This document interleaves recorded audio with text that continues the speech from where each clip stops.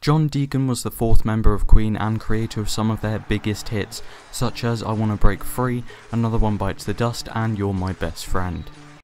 John took a brief foray into solo work when in 1986 he formed the Immortals and released one single, No Turning Back, and contributing to the original soundtrack of the film Biggles, based on the Royal Flying Corps pilot character in the series of novels written by Captain W.E. Johns.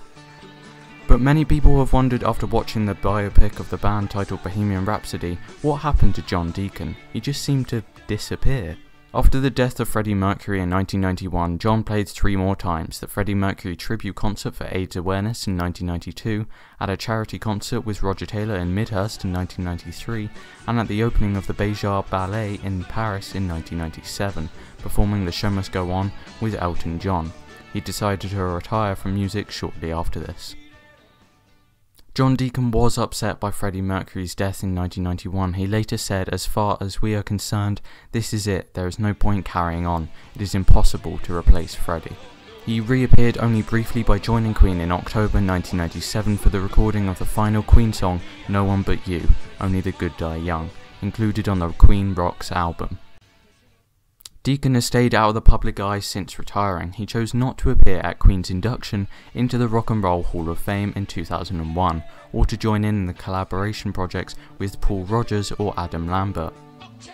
Brian May has said that Deacon is still involved in the business side of Queen and that he also approves of the biopic Bohemian Rhapsody. In 2014, May and Roger Taylor admitted that they no longer have much contact with Deacon except about finances. Taylor said, "Deacon's completely retired from any kind of social contact," and described him as a little fragile. It seems John was affected very deeply by the passing of Freddie and felt there was no point in continuing without him.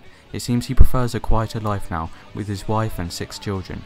I will not talk about rumours or about where he lives and try and dig any further into his life, as I feel I should respect his obvious wish to be left alone by the media.